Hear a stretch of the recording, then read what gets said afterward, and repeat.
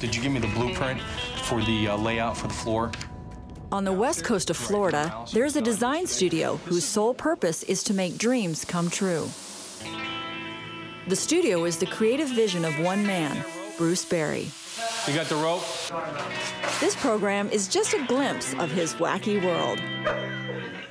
See, this is where I ate my spinach today. Oh, you are a mighty man. Yes! People ask what I do for a living, and it's a hard question to answer. We design creative themed environments for space. Anything with artwork, with sculpting, designing, creating, building, concepting, I'm the guy to go to. Creating fun, cool environments all over the world. And that's how we roll at Wacky World.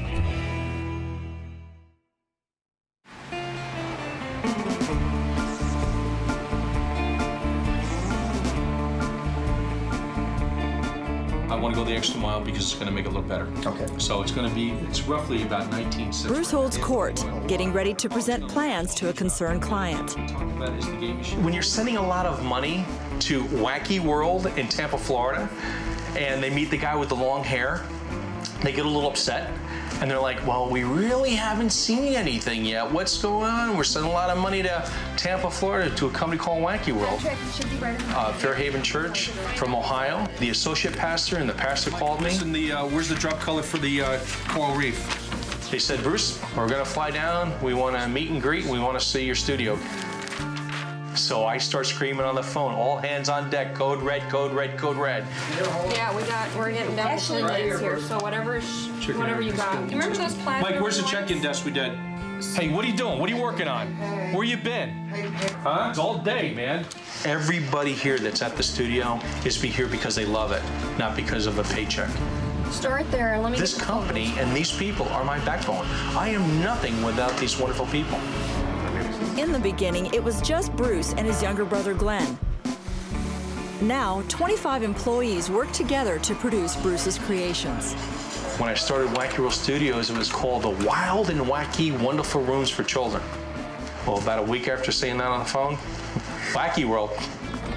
Defining all that the studio creates is difficult. No project is exactly the same. We design movie sets, rides for theme parks, environments for churches. We design museums, storefronts. We do so much at Wacky World. That's what I'm talking about. Wacky World is one thing from the next as fast as possible. You're doing hundreds of things all at one time. Everything has to be done right now. You have to figure out how you're going to do them as quickly as possible, efficiently, and still keep the aesthetics looking tops. It's going to be the largest one. So that's just... Bruce is just as crazy as the rest of us. We get to go way beyond the limits sometimes. And we'll do like a 6-foot shark. These are cartoon sharks? The ones that we use for Foursquare. So those are realistic. Yeah, put it that way. Yeah, it's boxy. Things are always being tweaked and modified up to the last minute, it seems like sometimes. So that's part of the creative process. Loosey-goosey, This baby. stuff on there and on here. Okay, yep. When you've been around people, 8, 9, 10, 12 years, they understand how I think, how I work. I'm not one to say, has to be this way, my way, no way, or the highway. They all know it's not that way. Okay. How's your right foot doing? It's to the metal, baby. Right? Pedal to the metal, baby. It's down, it's Pedal forward. to the metal. Thanks, buddy. When me and you take a walk in the back, check on everybody in the back there. Okay. All right, I want to see what's going on back there with the wagon. Rick, what are you doing? Some would call Barry a control freak. The other side didn't cut, just the one side. Right. He calls himself detail-oriented. How's everything coming with this? Good. When I was out here earlier, they said it's coming along. Did you call Dee Dee and let her know this was going to be there? Yes. She He can be tough, but he can be the nicest guy I ever want to work with. Right. All right. He can be real tough in business. He remembers every little detail of every little job. He has a tendency to try to micromanage, in a sense, because he remembers everything, and if they don't remember, he gets really excited. Right. That'll That's the stuff that drives me crazy. Yeah. See that right there? Yeah. I have made them paint and repaint stuff over 5, 6, 7, 8 times until it's right. But you know what the funny part is they'll sit there and look at me and they'll shake their head and the whole 9 yards and they'll go, why are we repainting this? It looks fine. See the wagon over here? See it's black? You can do the other part, just keep it all black.